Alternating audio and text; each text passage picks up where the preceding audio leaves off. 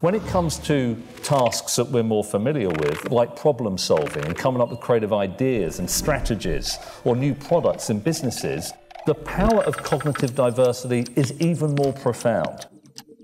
And perhaps a good way to make the point conceptually is to imagine you're putting together a group of 10 people in a team to come up with creative ideas to do the next big thing in your business or organization.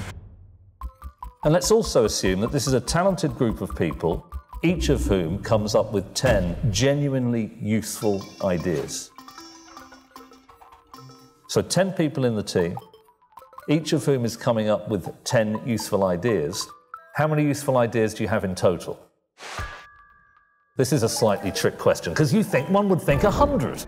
10 people, 10 ideas each. But if they're cognitively homogeneous, if they think in the same way, and they come up with the same 10 ideas, you only have 10 overall.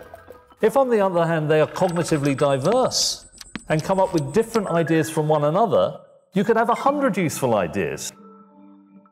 In the space of innovation, which is going to dominate the future of our economy, our political institutions, and more, engineering cognitive diversity relative to the context, you get this massive uplift in what I call collective intelligence. And the tragedy is two things. One, a psychological point.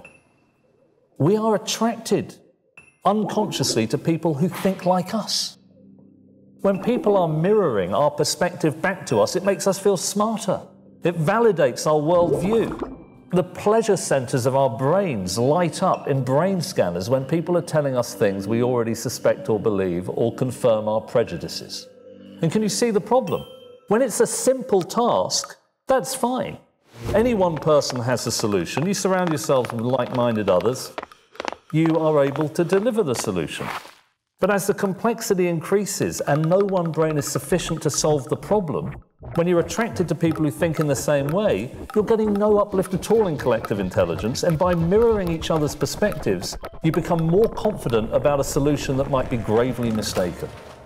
This is why cognitive diversity is so important, and I believe will become the key feature of competitive advantage for the next 50 years. But here's another thing. It's not just a psychological problem, it's a conceptual one.